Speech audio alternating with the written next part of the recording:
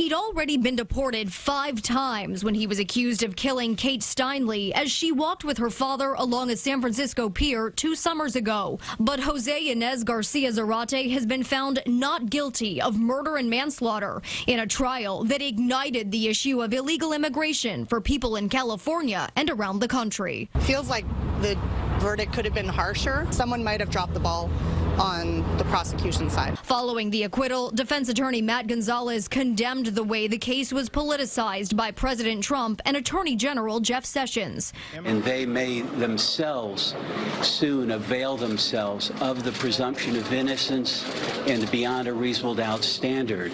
And so I would ask them to reflect on that before they comment or disparage the result in this case. President Trump then tweeted, "A disgraceful verdict. No wonder the people of our country are so angry with illegal immigration." And he spoke of the 32-year-old victim while campaigning for president last year. Another victim is Kate Steinle, gunned down in the sanctuary city of San Francisco.